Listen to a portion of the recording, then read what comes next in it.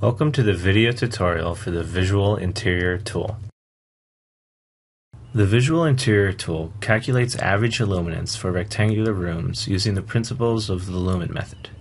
This allows us to quickly get an idea of the illuminance achieved in most architectural spaces. Let's begin by selecting a luminaire. To launch the product selection dialog, we click the New tab icon. With the product selection open, we can navigate the Acuity Brands catalog, or if we know a fixture catalog code ahead of time, we can use that in the search bar in the upper right. When we select a luminaire, it will be added to the tool and it will automatically be calculated. Up to 5 luminaires can be added in a single calculation session. If you're no longer interested in using a luminaire, you can remove it by hitting the delete icon. In the luminaire tab, we can view and edit information related to our luminaire types, such as light loss factor and symbol size. Most ABL products will have a link to the product spec sheet found below the product image.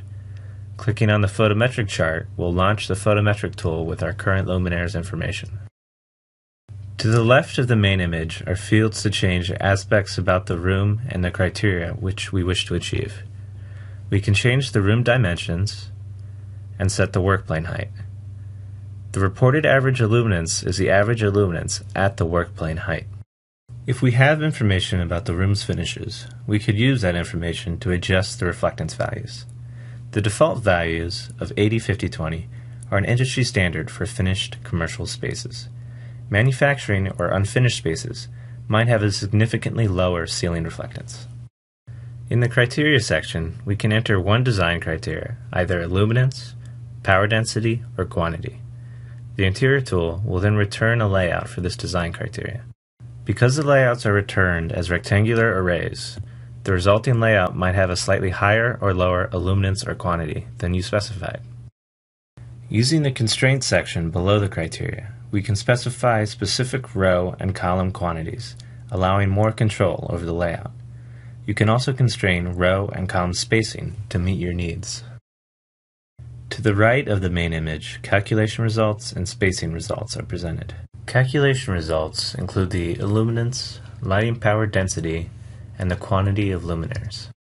Under spacing results, you will find the on-center spacing, the arrangement or the size of the array, as well as the outside spacing for the X and Y dimensions. This is the spacing between the edge of the room and the edge of the closest luminaire.